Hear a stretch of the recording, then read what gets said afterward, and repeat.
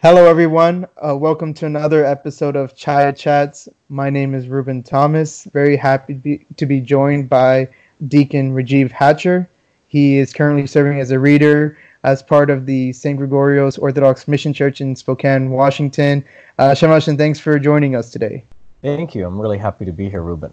Great. It's awesome to have you. You know, it'd be great to be in Spokane with you recording this. But I love that. Due to this situation that we're all in, we have to do this again remotely. Before we want to get in, we can start with prayer. Sure, yeah.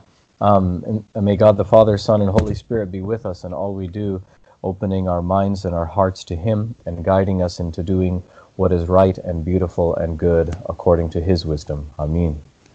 So the topic that I wanted to talk about today was about relationships, and this is part of a larger, dating and relationship series. But specifically today with you, kind of wanted to go over interfaith relationships, interdenominational relationships, and the best way to navigate through them. I think we all know that a lot of our students in college, and maybe even in high school, a lot of them are in relationships, are dating people outside of the Orthodox Church. Some people are dating others outside of the Christian faith.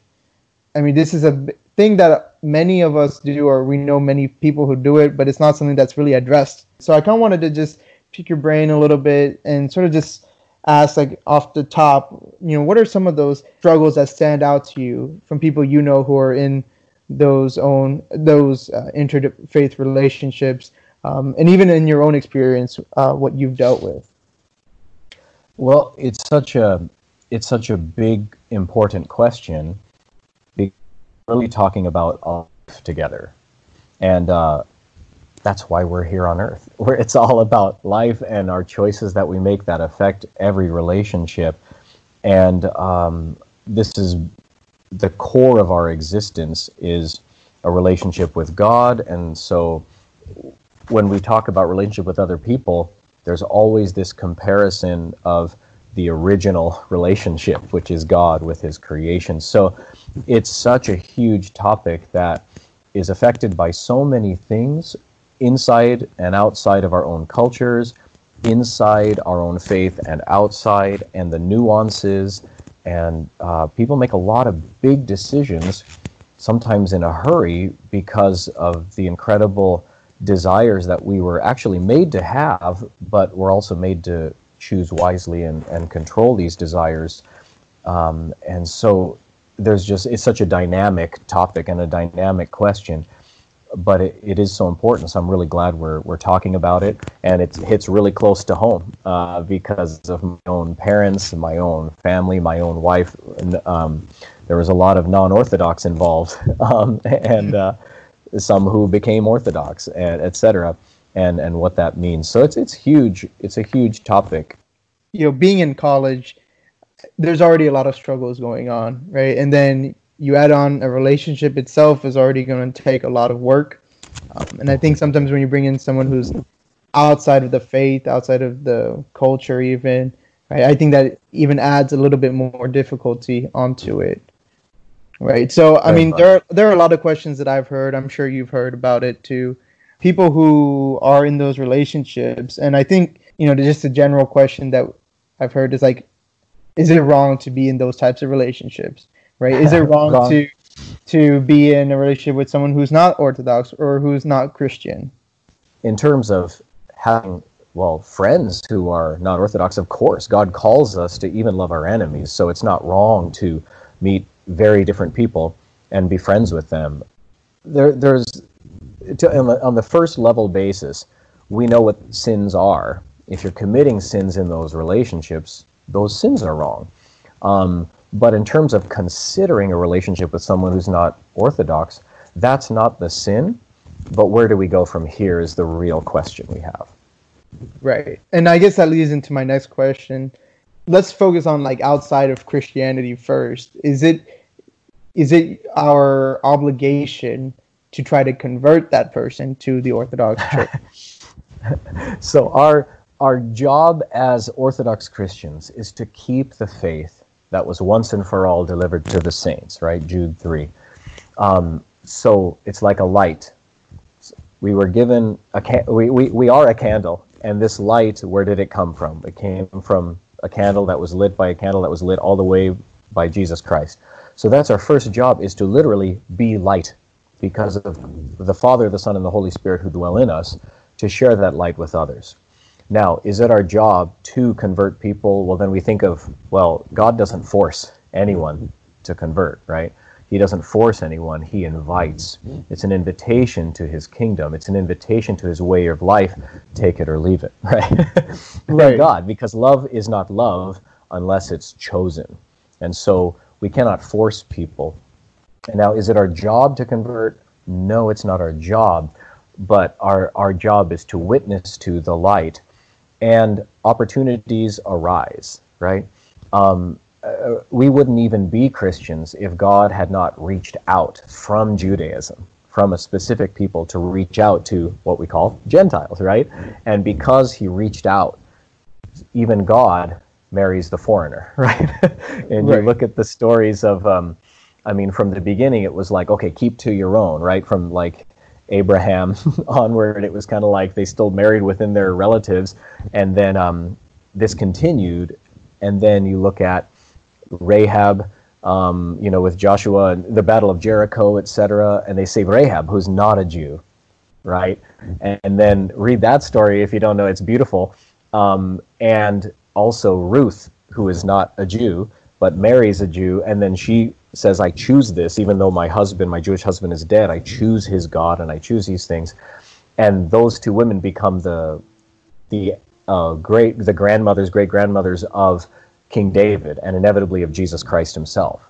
So there's a reaching out, right? That's amazing. And in Christianity, all the more so there's a reaching out. So I wouldn't say it's a duty that we have to convert people, but I will say this: it's way better to try to expose someone to the faith as a friend than as a romantic interest. If you try to convert someone with your romantic love and how attractive you are, there are problems. Like I've known a lot of my friends in the past, and I had one very short-lived relationship with someone who wasn't Orthodox, and realized I cannot help her while trying to convert her. I cannot help her to love and lead the spiritual life and know something about it as a romantic interest. I'm like, I can help her as a friend. And so I distanced myself from that relationship so that I could serve in purity the purpose that I felt she needed more. She didn't need a boyfriend. She needed some other things that I could not offer her. I believed I could not offer her as a boyfriend. And I also felt like certain foundational things weren't set. So again, there's opportunity, but it's not our job and duty to go and convert people, especially by saying, hey, I'll marry you to convert you, right? Because again, love is not love unless it's chosen. But. Right. It's kind of like how you approach dating or relationships in general, right? I think a lot of times when we're younger and we see someone that we like, we think they're attractive, we think they're cute, we want to talk to them, and we kind of put faith in the background, right? In the back of our minds. And then once we form a relationship or we begin pursuing it, and then it's after that we think, oh wait, there's something here that doesn't go with each other, and this might be an issue that we struggle with, right? Whether it's on our own level or maybe with our families might have a struggle with this, right? And then at that point you've already kind of formed that relationship with someone, and then you address the faith. Unless you have your sights set on what the priorities are. A lot of people just go, okay, I guess we'll just live wherever. We'll see where we end up, and that sounds so romantic and exciting. Oh, and this will be just our story and all this stuff. And it's like, and you're still going to have to make really hard decisions. And but when we're young, and I still consider myself young, even though others might really disagree with that, but I still feel like there are immature things in my heart that I need to grow in. But when we are young, first of all, everybody's good looking, right? You were like, oh, yeah, when you're in your 20s, everybody's good looking, right? And just because you marry someone doesn't mean that all of a sudden no one else is good looking. You still got to deal with that, right? How do you look at other people?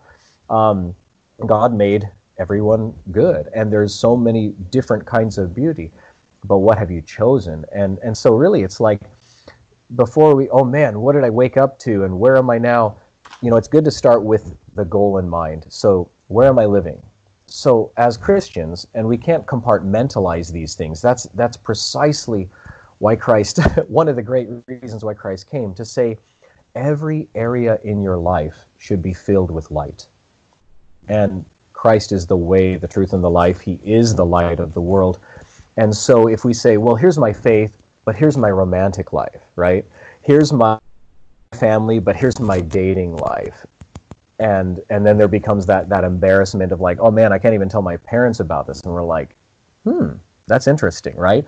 Now there may be some seriously troubled parents who can't handle anything beyond what they expected from what they were growing up with, right? And with that is to first of all be understood, rather than say, oh, those stupid people from there, those silly people, they're not smart like we are. We're so free over here, don't they know how enslaved they are to their tradition, etc. Right? Like, you have to be able to think first of all with respect and honor, and go, let's try to understand them, and then let me ask the question: do I actually understand myself? Right? So many of us, we're willing to jump into things actually because our culture is a lovesick culture. It's like lovesick puppies everywhere, right? And I say this about even myself. I remember being 5 years old and dreaming about relationships because someone older than me had put this into my head. And we're exposed to it from a very young age. Yeah, I mean, how many, little movies for kids are just totally drenched in romance and this whole idea of quickly made relationships and just, oh, everything will be better once we're together. And I find myself watching movies now that are trying to make some huge romantic point, or they pose this, the protagonists, the man and woman, their relationship, and they try to make it out to look so romantic. And I find myself rolling my eyes. I'm like, that's not romantic at all. They're like, oh, I just really want to be with you. I just really need you. I'm like, they don't even know each other. And I know that a movie can't tell the whole story, but we're surrounded in this lovesick puppy culture where we really believe that everything we truly desire can be in this exciting romantic place. I think that's a great point that you said earlier, is that it's centered around Christ, right? Everything in your life should be. It's not just church. Your church or your spiritual life is around Christ, and then your family is separate, your school is separate, your work is separate, right? Every aspect of your life should be centered around Christ, which goes into how you approach relationships. Yeah. And so I was about to say, getting back to the question of, like, what if you're stuck somewhere and you're like, I don't know where to go from here, right? So that's the first step, is, do you really know yourself? Like, and if you're so willing to say, well, even I'm willing to give up my religion, then maybe you weren't actually educated in your faith. And that might not be your fault. A lot of wonderful Orthodox people don't really teach their kids the faith. A lot of wonderful Orthodox people who do teach their kids the faith, their kids still have free will, right? They can still choose, and they're still tempted by other things that feel like greater freedom, that feel like they're more fair or just in this world, and it's more of a system of like, well, everybody can be right, and doesn't that sound so fair? And nobody's really wrong, and you're like, then why are you telling me I'm wrong if I believe the opposite? Exactly. Right? So it's a hypocrisy. Do we really know ourselves? We all have hypocrisy in our hearts. We all have these things that need light to shine upon, so we can go, oh man, I need to change something.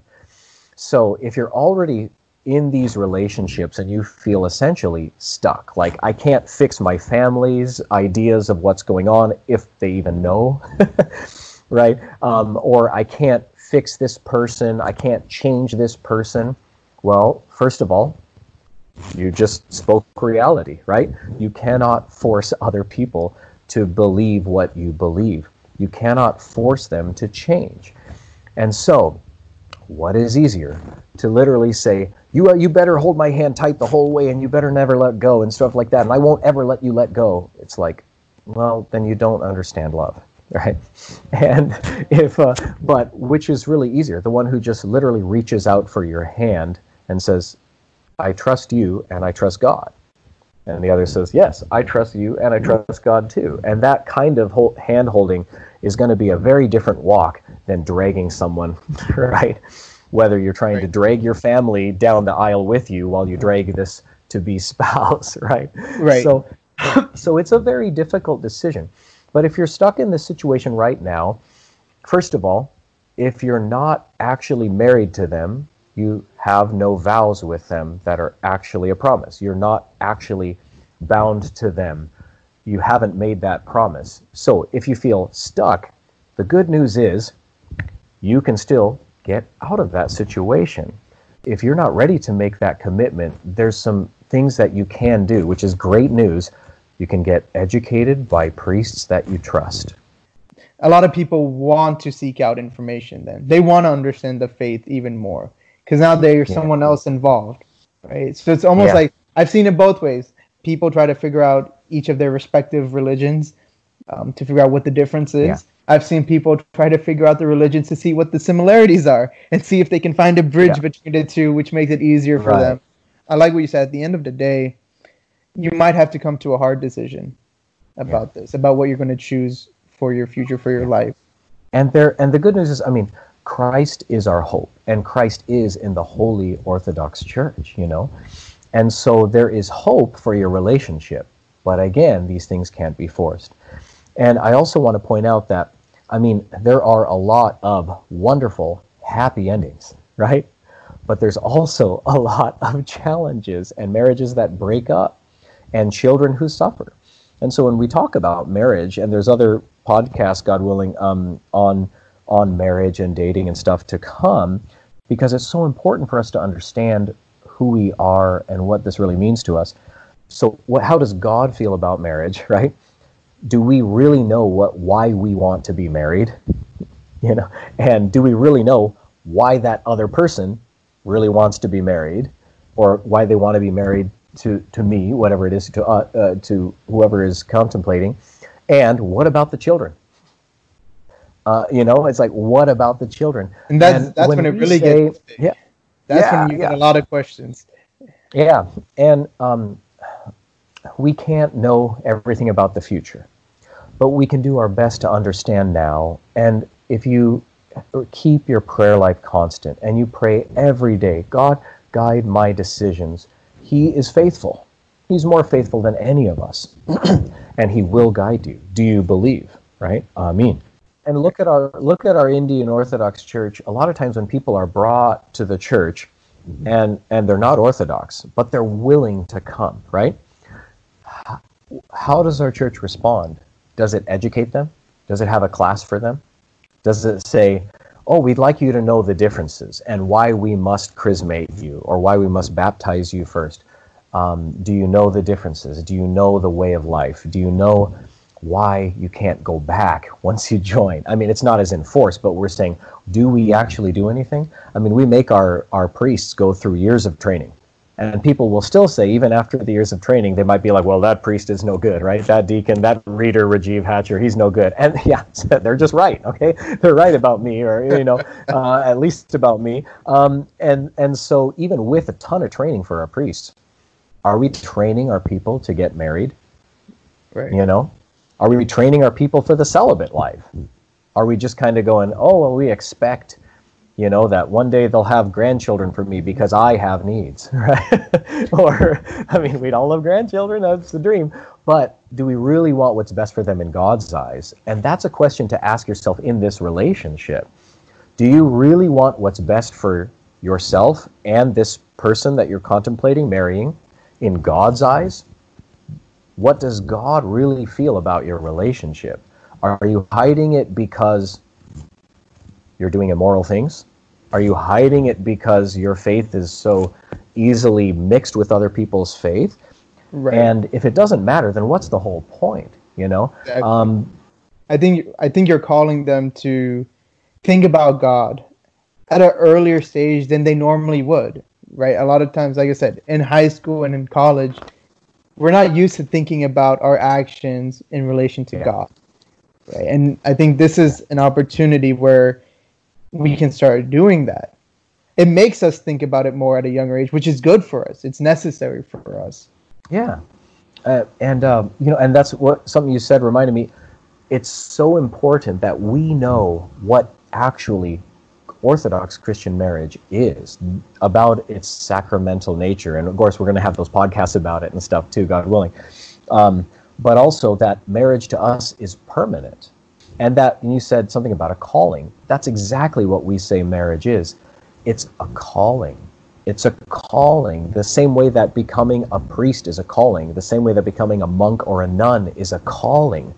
It's like saying, I have called you to be this in this situation. So if you're called to marriage, if God is calling you to marriage, he is saying, I want you and your spouse to be priest and priestess of your holy family, which is a mini church.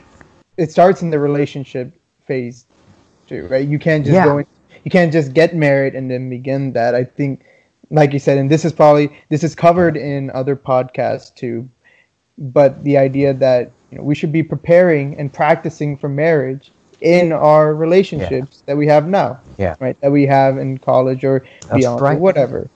Yeah, and so I even tell our youngest people who might be watching this, the best way that you can actually prepare for marriage is not dating.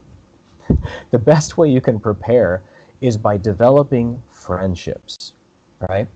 And to really learn how to be honest, how not to gossip, how not to care more about yourself, how to actually learn to listen to another person, how to want what's best for them. If you can pray with your friends, you'll pray with your spouse one day. If praying would be awkward for you, something will always be missing unless you make that literal leap of faith together.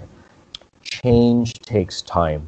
Change is hard. We're not talking about Hollywood's version of what they're promoting change as. We're talking about the change to become holy. It's a very specific kind of change, but also mysterious. And aside from what the church gave me, I feel like really watching my parents' wonderful marriage helped me, because of that's a great marriage. But I was happy. If there was someone I was actually interested in, I knew that I wanted them to understand me forever. If we were going to be married, I'd want them to understand me. And I knew that they would never understand me unless they understood my God and his church. And I knew that they could never truly understand my God and his church unless they belonged to it. And so I felt like there would always be this distance between me and my wife if we did not share the same view about truth. Right. And I think just to change gears here. And we're running out of time here. But right. So we've talked about being in a relationship with people outside of the faith, outside of the Orthodox Church. And I think culturally for us as Malayali Christians, right, Orthodox Christians, I think we have the tendency to stick within our culture. The majority of us do, right? But I think when our family gets involved, our families have a tendency to prioritize culture over faith, and we see a lot of relationships between different denominations in Christianity, especially in the Malayali community, relationships between Orthodox and Marthoma, and Catholic and Pentecostal denominations, right? And I think that's a huge part of our culture. And I'm not saying that it's bad, right? I think any one of us, myself included, if one of our family members didn't switch over from a church or marry into a different faith, we wouldn't be here. I wouldn't be here right now. So I'm not saying it's bad, right? We are thankful for all good blessings, right? Right. And, the culture, the Malayali culture is such a big part of our family life. It is important to our parents especially. Yeah.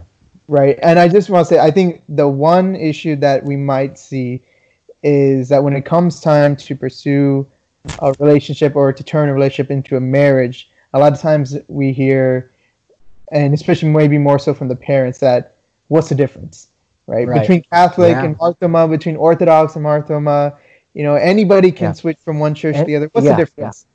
I would say, if anyone says, what's the difference? Then they just simply are admitting that they don't know. Now, that isn't to insult them, but let's be humble. There's lots of things I don't know, right?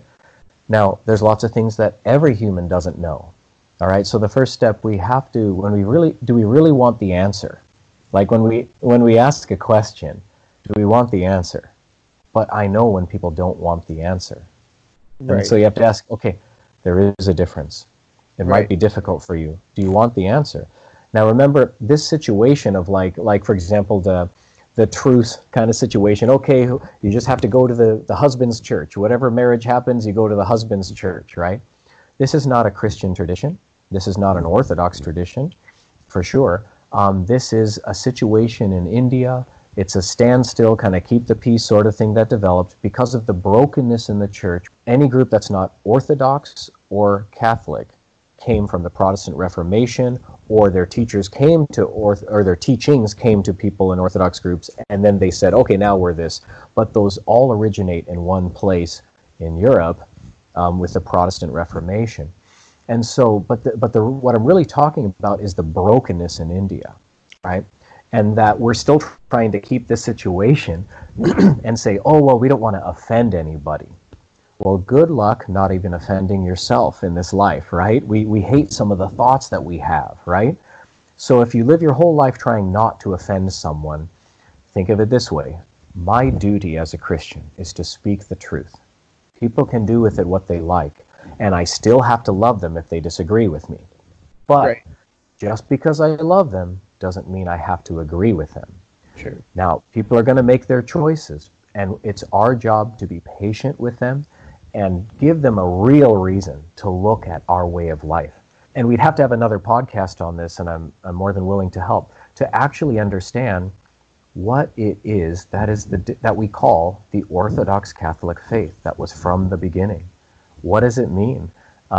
Because if it's so easy as saying, well, you know, all religions lead to God, we're like, well, yeah, but we're talking about what the result is when they meet God. Are they going to be totally shocked and say, oh, you wanted me to do that with my life?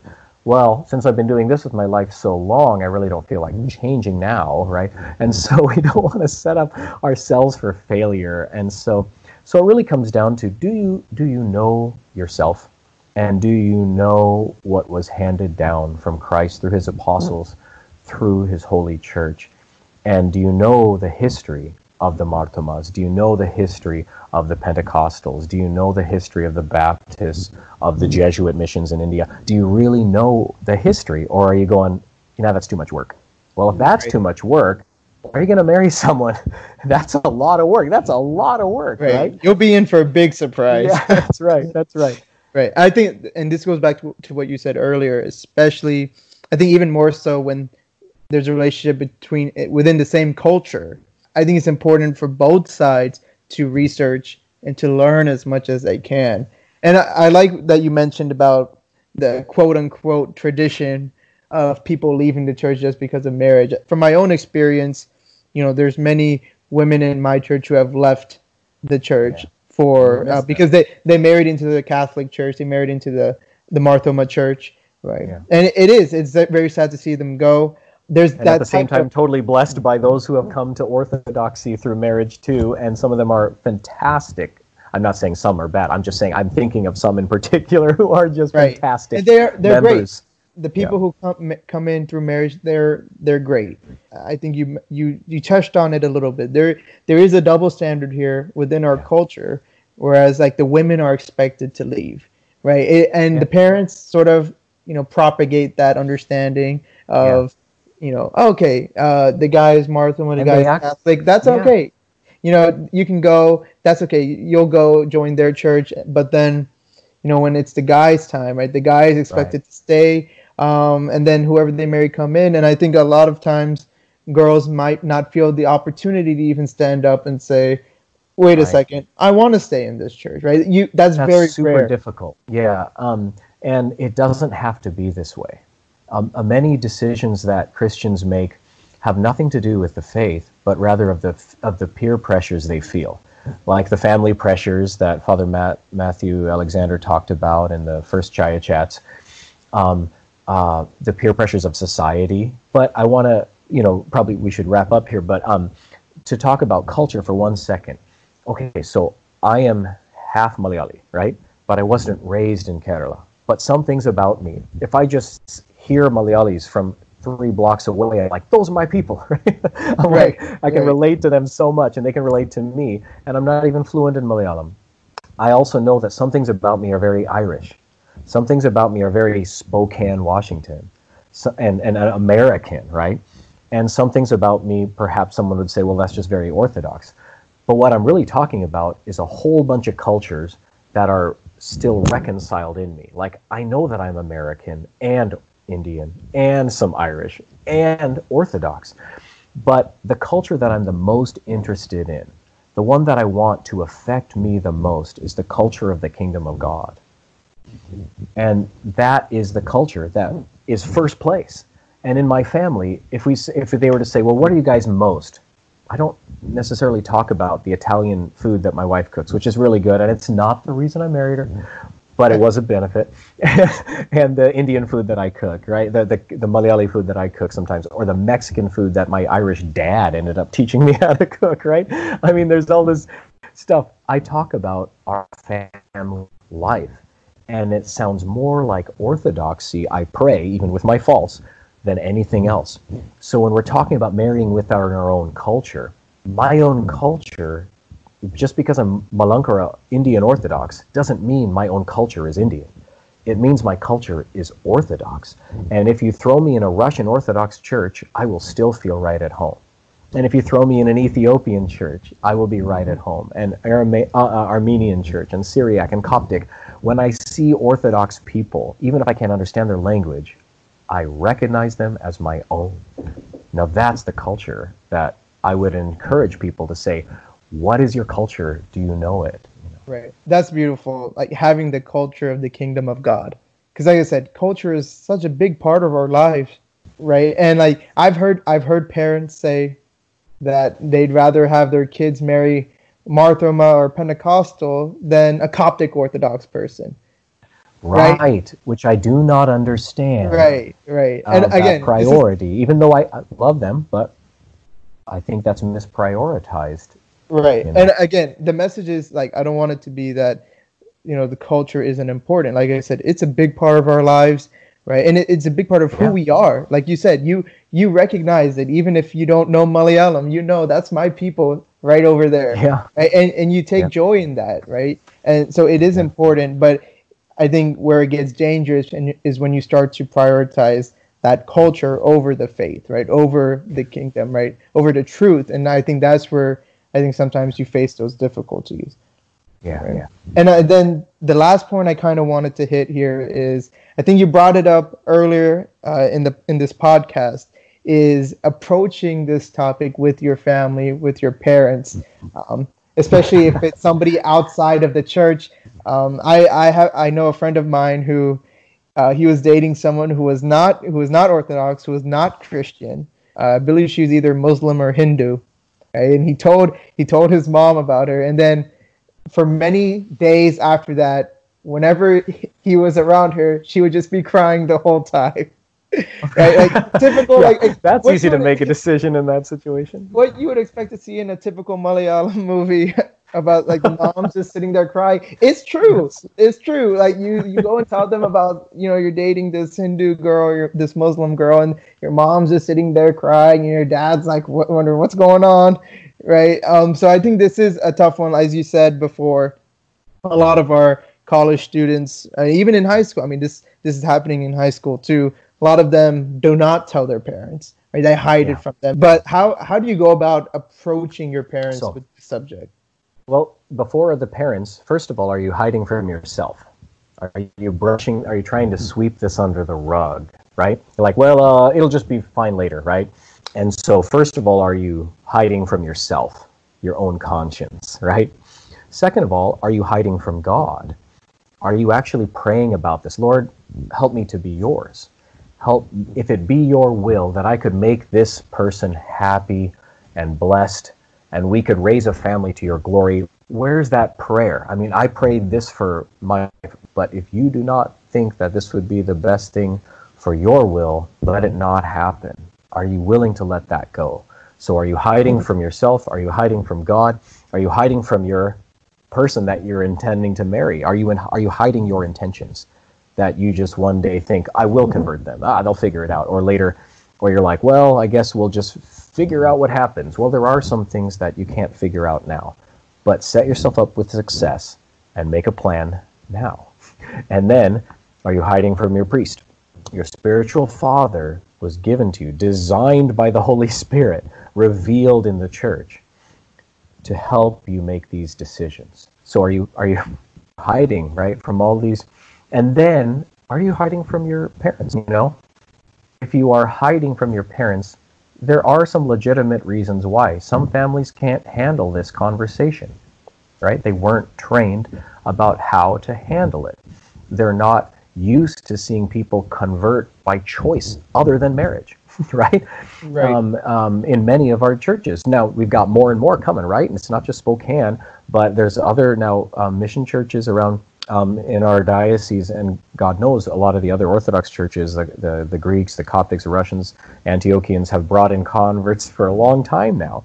And we typically haven't for a while, and we're getting on our feet now. So there are good reasons why sometimes you might feel really afraid to tell, but get rid of all the bad reasons. Get rid of the bad reasons first, and then see if there's any really good reason to hide this information. I would usually doubt that it simply would always need to be hid. I can imagine a few, dramas where there's, like some family who has a hit list or something, or a mafia connection. Okay, maybe, West Side Story. I don't know. But I would encourage everyone to think of those. Am I hiding from myself? Am I hiding from God? Am I hiding from this person who I am dating, right? Dishonestly or honestly intending for marriage? And then am I hiding from my priest? Am I hiding my spiritual father? And then am I hiding from my family? And get to know your heart through this process. And talk is what my dad told me to do with my wife when we were engaged. And before we were engaged, we still talked about marriage and said, we're talking about getting engaged, And there are always fears because they worry for us. And Malayalis, we're generally anxious people, right? We get nervous about everything. We find things to worry about. But remember, Christ said, do not be anxious, right? So pray. I'm glad you brought up the point of having a spiritual father that you can talk to. I think a lot of times maybe our young people will feel a little bit more comfortable talking to their spiritual father about this. Please reach out to them. Dealing with your family is very tough in these types of situations, true, right? So as long as you said, having that communication between yourselves, right, between you and God, between you and your spiritual father, and then hopefully between you and your family, right? It only helps things get better. Yeah, So I think that's a good place to end it. Awesome. We may have gone a little long over time, but that's okay. It's an important topic, right? And this is part of a bigger series that we're trying to, God willing, publish. So I think this is very important for a lot of us, right? If we ourselves did not go through, we at least know someone close to us who is in an interfaith relationship or interdenominational relationship. Yeah. So I'm very thankful for you for taking this time to speak with us today. Oh, thank you so much for all your work and leadership on this. Thank God. And thank you for everyone listening. I highly encourage anyone, if you're ever in the state of Washington, please check out the St. Gregorius Orthodox Church in Spokane. It is a wonderful parish. I hope you all continue to stay safe, and please stay tuned for the next episode of Chaiyya Chats. Thank you. God bless you all. Pray for me.